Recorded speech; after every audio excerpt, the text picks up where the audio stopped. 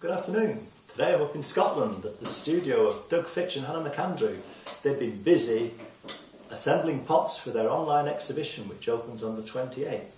The finest pieces out of recent firings have all been gathered together, and I'm here to give you a sneak preview of these pots. In the exhibition are a lot of plates made by Hannah McAndrew, all decorated, some with birds, some with floral imagery.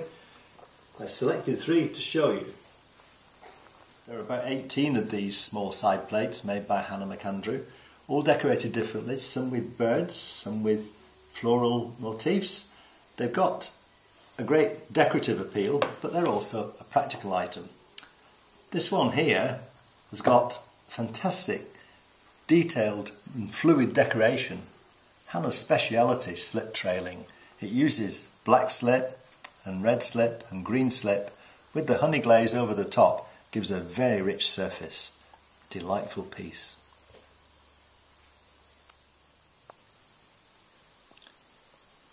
It's no surprise to find included in this exhibition several large chargers made by Hannah McAndrew.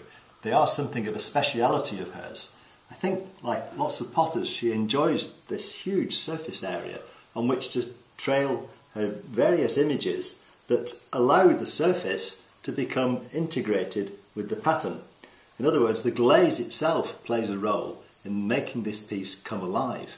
The decoration is fluidly trailed, filled in inside these leaves with green slip, and a lot of background is left in order to allow that rich yellow honey glaze to show through. What a splendid piece. I'm sure this will be snapped up. This fantastic charger by Hannah McAndrew with the owl and oak leaf motif is made by pressing the clay onto a mould, producing this huge flat-rimmed shape that's covered in black slip. The black slip works with the glaze and the wood firing to produce a dense, rich surface all around the edge here that you can see. I hope the camera can pick some of it up. And on the back of the piece, if I turn it over, Hannah's signed it, and look at the colours that the kiln has produced on this red clay. This is a great example of a press moulded dish made by Doug Fitch. It uses the technique of decorating a flat sheet of clay, letting the slip decoration stiffen up and then pressing it onto a mould, and you can see the way the pattern moves around the shape. You couldn't have done that on the shape itself without getting into difficulties with the pattern making. On the back of the piece, Doug signed it, and you can see it's been glazed all over in this case, leaving 4 small areas for it to stand in the kiln. These pieces were made from a mould that Michael Cardew originally used. It's nice to see that tradition being continued with another potter. What a splendid example of a full-bellied jug made by Doug Fitch this is. It's a very large pot. It's covered in applied decoration, these strips of clay crisscrossing and creating patterns on the pot, but also areas for the glaze to pool, for the colours to change. As we turn the pot around, you can see it changes. Making a pot like this is not just a physical challenge, but it's a time-consuming one, and such a risk when you place a pot like this in the kiln and wood fire it, because there's no guarantee that it's going to come out at all, and there's no guarantee that it's going to come out well, but this one really has done, and so it's a very special piece indeed. I'm sure it will find a really good home quickly.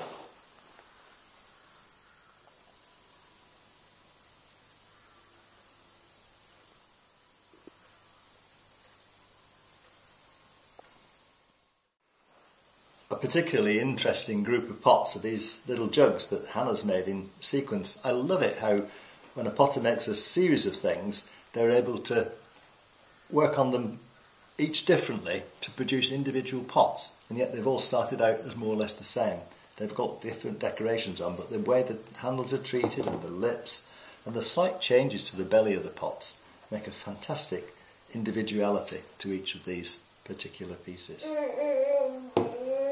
I've picked out this particular example of a jug by Hannah McAndrew, very, very special piece, partially because it's a fantastic example of the way the glaze and the fire animate the object.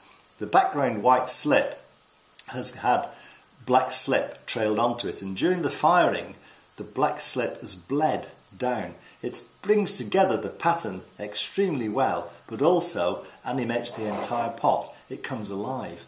If we look round the other side of the piece, the pattern fluidly encompasses the base of the handle and the detail that she brings onto that. This is a superb piece. I'm sure it will look fantastic in somebody's home. Here's a lily pot made by Doug. It's got a sgraffito decoration. The white slip has been put all over the red clay, and then a tool used to draw patterns into the surface. These patterns influenced by the nature that's all around him. The surface of the pot is coated in a yellow honey glaze with some green glaze used to highlight it. You take the lid off this and you'll see that the inside of the lid is unglazed. This was a traditional way of keeping the contents dry because there's a slight absorbency to the clay. I like that you can get your hand in here and pull your cookies out, and it's always a nice surprise to fish around in there and see what's been left from the last person. These are splendid pots, remarkably good examples of the slipware potter's art.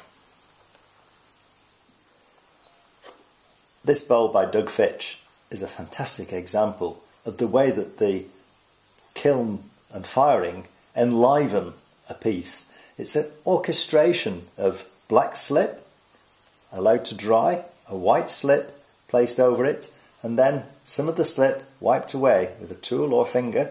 The slip with the glaze on in the firing changes colours, and we get all this streaking going on the inside. On the outside, it's very, very lively piece, and the contrast between the red clay and the pattern that appears on the outside is remarkably interesting. He's got his stamp as usual in the middle of the pot. What a fine piece to use, a fine piece to enjoy. Doug likes to make versions of traditional items like these money boxes. When you're firing Doug's kiln, there are trees all around, and in the trees live rooks, and you're really aware of the noise these birds make whilst you're firing. They seem to accompany the pottery. And here he's made a money box with some branches, and it's covered in rooks, all pointing in different directions. You can see the motifs on the outside not only have broken up the surface, but they've helped the glaze to try and make different patterns as it flows down between those motifs. A wonderful thing to have and use to put your money in.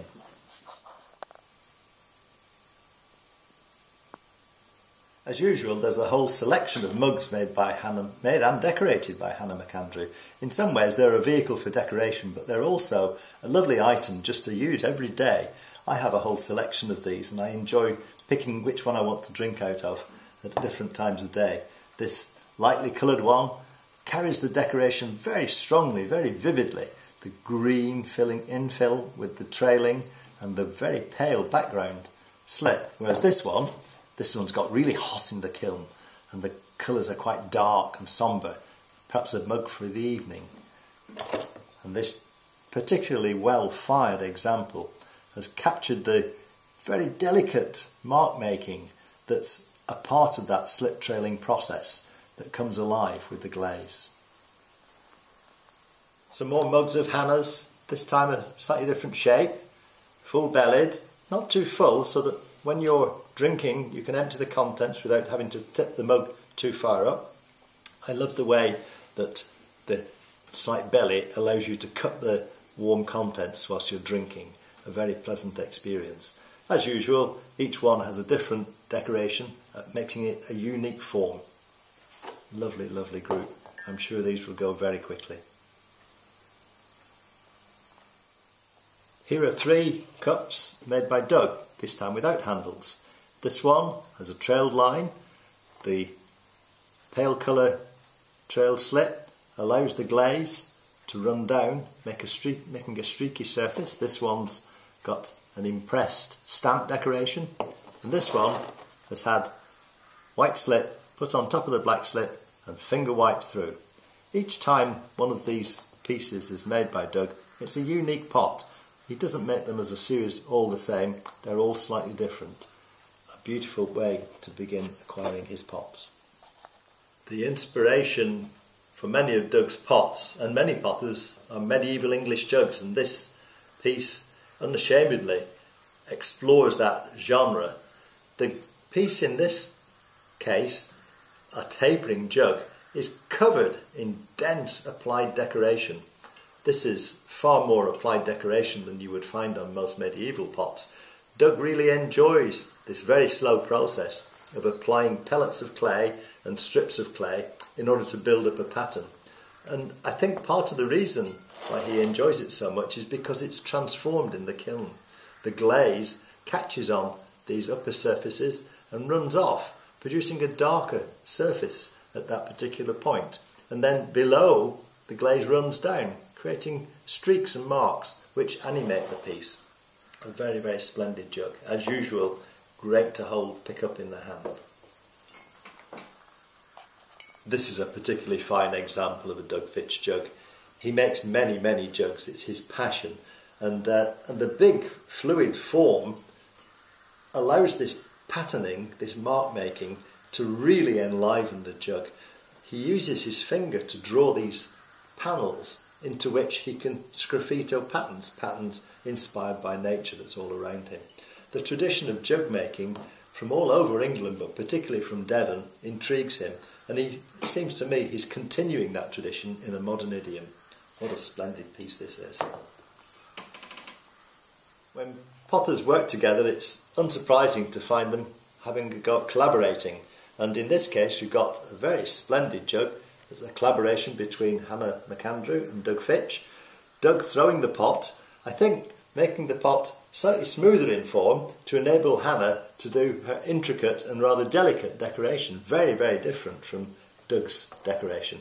And when we see the two coming together, we get something that's greater than the sum of the parts. A fabulous piece. I love the way the decoration moves up into the neck and then uses this band to tie it together. The glow sitting in the oak tree. Well, I hope you've enjoyed looking at a sneak preview of these pots, and we're going to end today's little film with Doug and Hannah's best collaboration to date.